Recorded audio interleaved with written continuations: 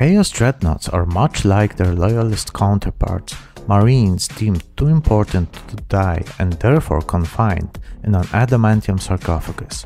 It is considered a fate worse than death. Some of them degenerate into insane monster killers and become hellbrutes. The first Chaos Dreadnought was a wacky model presented in the White Dwarf 113 in 1989. Then, in Codex Chaos 2nd edition 1996, we got a new metal Chaos Dreadnought. After 7 years, in 2003, the Forge World web store gave us 7 new resin chapter-specific Dreadnought models. Unfortunately, the last 2 versions of Dreadnoughts were the Mortis Metallicus Hellbrute from Warhammer 40k Dark Vengeance and the Hellbrute from the 2012 Codex Chaos Space Marines 6th edition.